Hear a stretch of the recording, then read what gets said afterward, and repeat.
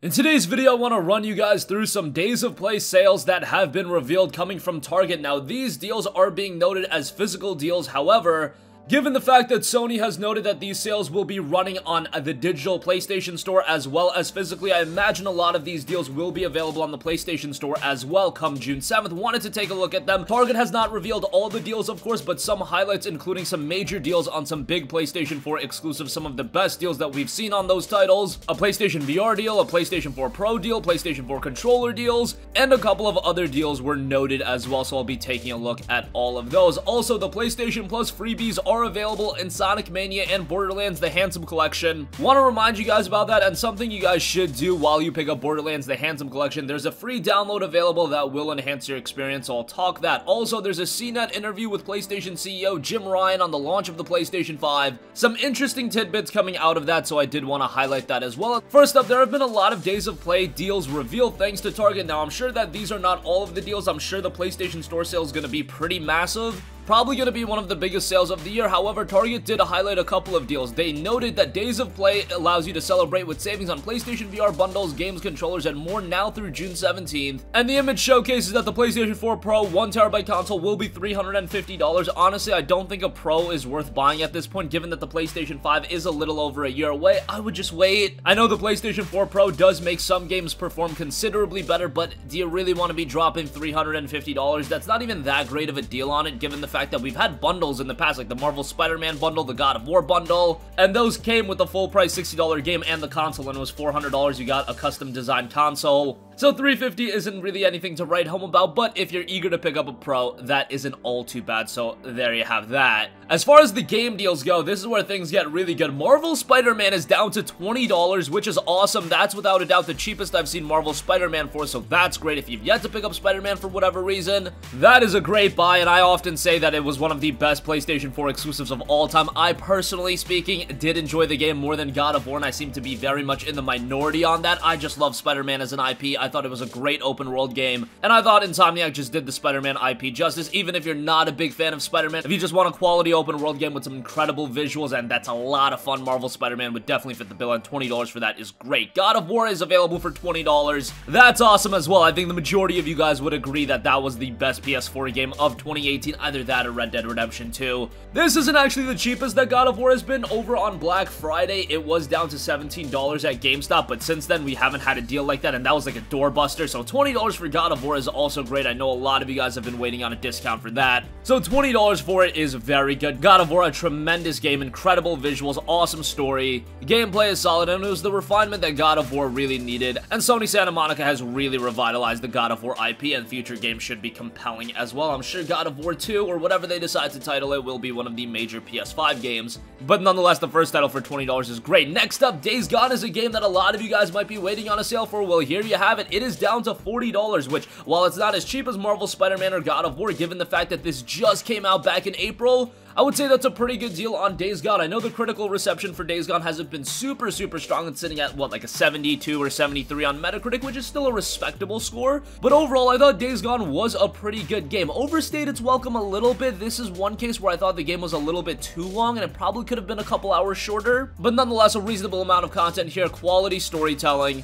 Again, just like every other PS4 exclusive, first-party exclusive that is, Days Gone has some incredible visuals as well, accentuated by the PS4 Pro. And I think Sony Bend Studio have laid the foundation and fundamentals of what could come from their next game, so that's exciting as well. MLB The Show 19 is $40. That's pretty good, given that that's a pretty recent release as well. If you're a baseball fan, I'm sure it's pretty great. I can't speak on MLB The Show much, but $40 for it is quite good. All the DualShock 4 controllers will be $40. PlayStation VR bundle is $300, and that includes Blood and Truth, Everybody's Golf VR, 2 PlayStation Move controllers, the PlayStation camera, and of course the PlayStation headset. So we have seen these bundles as low as $250 for Black Friday still. Target does also note some other deals. I am not sure if this is a part of Days of Play, but this will be available at Target come Days of Play. So Anthem is down to $30, AC Odyssey $25, Shadow of the Tomb Raider's down to 30, Battlefield 5's down to 30, Far Cry New Dawn is down to 20, Far Cry 5's down to 20, Team Sonic Racing is down to 30. Again, I don't know if those are directly related to Days of Play. They're kind of sectioned off in their own section based on the image, but nonetheless, those are some other deals. And again, the Days of Play PSN sale will be kicking off on June 7th, and we will be covering that super in-depth, but just wanted to highlight some of the deals that are going to be available. Spider-Man, God of War, Days of Gone, those are some tremendous deals at those prices. Alright, moving on from that, I do quickly want to note that Sonic Mania and Borderlands The Handsome Collection are free to download for PlayStation Plus subscribers right now. I'm sure you guys have already downloaded those games. However, I do want to note that with Borderlands The Handsome Collection, do take advantage of the Ultra HD texture pack that is available as a free download, and it's PlayStation 4 Pro enhanced. It notes that it increases the visual fidelity of the Handsome Collection and its DLC with an Ultra HD texture pack. Upgrade game textures such as characters, vehicles, weapons, and environments. Players will best appreciate detail at 4K Ultra HD resolution, but improvements can be enjoyed on other displays as well. The PlayStation 4 Pro is required to install 4K display required for 4K Ultra HD resolution. So if you guys do have a PS4 Pro, you're looking to jump back into Borderlands The Handsome Collection, definitely do give this a download as it will enhance visual fidelity and your overall visual experience. So I'll leave a link to that in the description box below.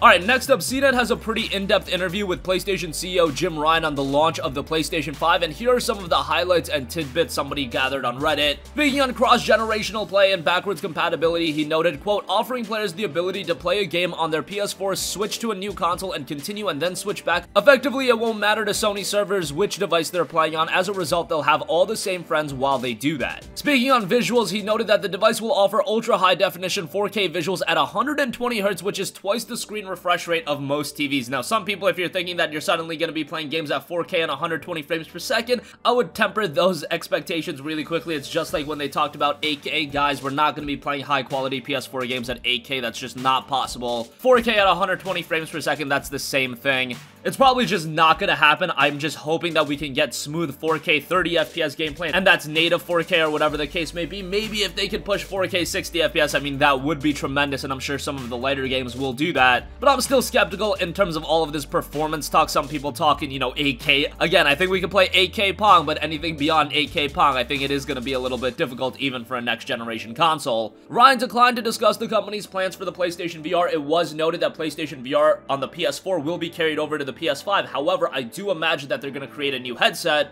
at some point for the PS5. However, just thinking about it from a logical standpoint, you can't be rolling out all this stuff to buy. If you release the PlayStation 5 and you release the VR headset, you're essentially asking a lot of people to spend, what, north of $1,000 when you couple in games, PlayStation Plus subscription, and not a lot of people are going to pay that. So it's better to actually release them with some sort of break. Release the PlayStation 5 maybe a year or two later, then release the next VR headset, and go from there. And he also talked about PlayStation Now and streaming, and here's what he said. Quote, we have a cloud gaming service right now, and I think we've been a bit guilty of not talking about enough. Now we're in 19 countries, we have 170 publishers on board, 780 games in the States. We've actually achieved a lot, and our intent is to try to take PlayStation Now to the next level later this year and then in the years to come. But I can tell you about the infrastructure in some of the parts of the world where we have very, very large businesses, and they will not be conducive to an entirely streaming model for years and years. Again, I've been saying that so much. Streaming is not going to be applicable to everywhere in the world. I don't think it's going to be applicable to most in the States. Not only do you have to battle gamers not wanting to jump on streaming services, because based on what I read in the comments section, it seems like most people either want to download their games directly or they want to buy their games physically. So you have to combat that and get people to jump on over to streaming, but then you also have to create a compelling streaming platform that games are going to be streamed with quality and whatever the case may be. It's a lot of hurdles to jump through. Can they do it? I'm sure they can, especially if they can jump through the major thing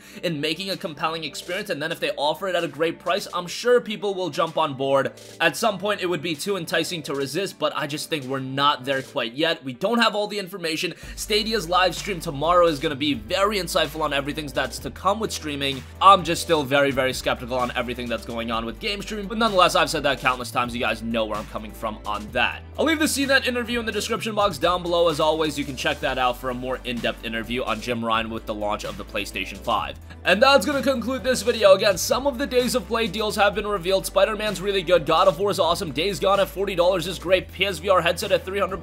DualShock 4 controllers at $40. MLB The Show 19 at $40. Those are all great deals, but do expect a lot more deals on top of that. The Plus games games for the month of June are available to download right now, but with Borderlands: The Handsome Collection, if you have a PlayStation 4 Pro, do get that Ultra HD texture pack. It is well worth it. And check out CNET's interview with PlayStation CEO Jim Ryan on the launch of PlayStation 5. Pretty insightful, not a lot of information that we already didn't know, but some interesting tidbits in there nonetheless. That's gonna conclude this video. Sound off with all of your thoughts in the comments section down below. Thank you for watching, and goodbye.